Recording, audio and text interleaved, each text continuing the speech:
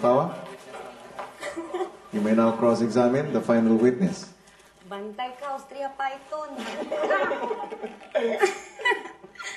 Nakita mo ba sa iyong mga mata na sinasaktan ni Jason si Melay?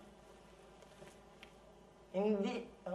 Oh, Thank you for the answer. Thank you. nakita ko Ano? talaga Oo, na hindi lang. saktan ni Jason. Oo, hindi lang. Si Melissa. Oh, Nakita mo? Nakita mo, ah? nakita ko yun. FUI. With my FUI, own kailan eyes. mo nakita, attorney? Kailan mo nakita?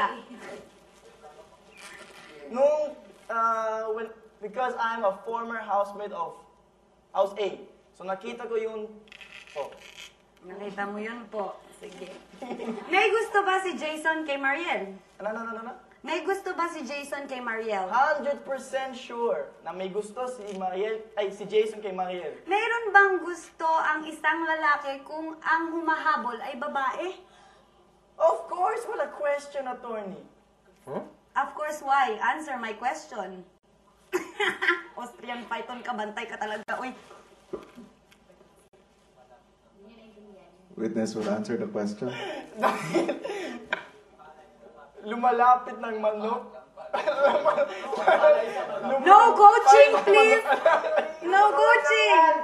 Ano no coaching? O, hindi na nila masagot, kuya. Next question.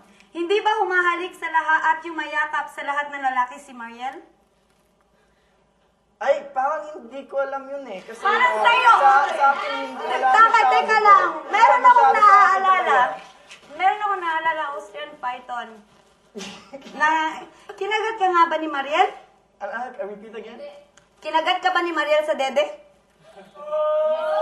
Sa may CR yun, Austrian Python. Please, say yes or no lang. Due to my short memory, I can't remember that. Well, okay. Okay, but our memory is not short. Just yours. O nga pala, may ebidensya ba kayo tungkol nun? Maraming ebidensya. Saan? Mamaya mo malalaman yan. Sige. Okay, big smile. May asawa ba si Jason? Mag-asawa ba si Jason at si Melissa? Hindi. Oh, yun naman May pala. anak lang sila. Oh, yun naman Thank you pala, for di your ba? answer. Thank you for your answer. Wala na po, no further questions. Bantay ka talaga, Austrian Python. Ako, Makakaupo na kayo. Salamat, Attorney Castillo, Attorney Okawa, and Witness Rob. Sa puntong ito, tatanungin kita, Attorney Paras. Ito na ba ang oras para ipresenta ninyo ang complainant? O Opo. you will reserve the right na mamaya nyo na siya ipapakilala? Mamaya na lang po namin siya pakikilala pagkatapos mailahad ng kabilang kampo ang kanilang mga witnesses at mga arguments. mo na lang. Sa kanila, straightforward. Pwede na lang.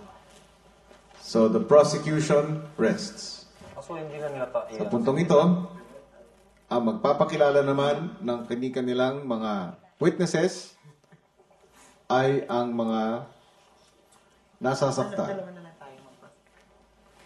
Attorney Castillo, your witness. Boy, let me lang. Okay, Your Honor, let me introduce our witnesses. There are 6 witnesses po, kuya. Isa muna. Yung first witness namo is Boylet ni Melay, a.k.a. Bulging Johan.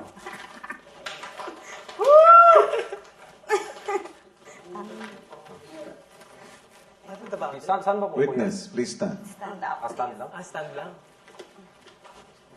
Pumunta sa harap. Dito ka sa kanya. Tatanungin ka niya. Okay. Johan, Bulging Johan, totoo ba na madalas kang haplusin at halikan ni Melissa sa katawan at ang kalimitan pa niyang sinasabi ay